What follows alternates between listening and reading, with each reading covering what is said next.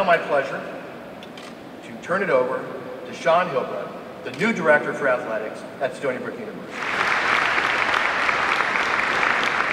Stony Brook's newest Seawolf, Sean Hilbrun, has been Associate Athletic Director of Development for both Oregon State University and UCLA. This will be his first stint as an athletic director.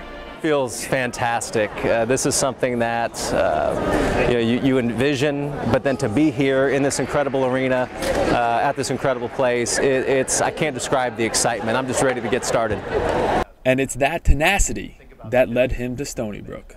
I think he brings all the right things to the table, and as you saw, articulate and really energetic, and all those things I think are great. I think he's going to be going after my job soon. Dr. Stanley wasn't the only one impressed with Hilbrun. Devontae Anderson was among the student athletes who were on the search committee, and he said that other candidates didn't even compare.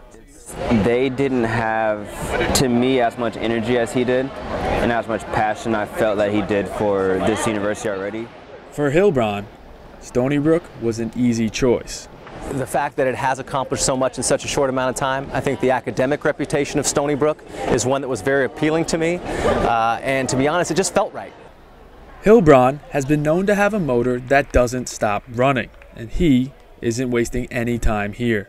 I will sit down with each head coach, sit down with our staff, and really start to roll up our sleeves and create a plan that will allow us all to move forward together, because it's going to take a team effort. The recent success Stony Brook's athletic programs have seen is unprecedented. A trip to the College World Series, a move to a more competitive conference in football, and even the brand new arena opening next fall are all things athletically that have put this school on the map.